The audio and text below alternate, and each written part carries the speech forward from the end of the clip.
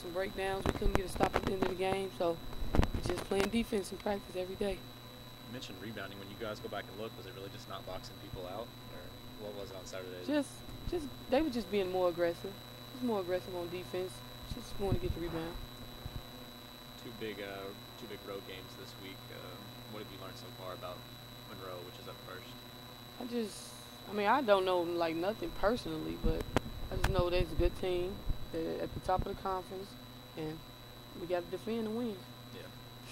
Coach said, she doesn't want pressure on you guys thinking about standings, this early going on. Absolutely. Has she mentioned that? And I guess how much do y'all have to just take one game? No, she hasn't mentioned it, but she don't put pressure on us at all, so that's fine.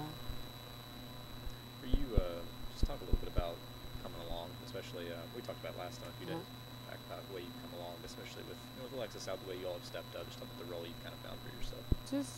I'm just trying to play defense. The offense will come. Defensively, just trying to just settle down and play team defense.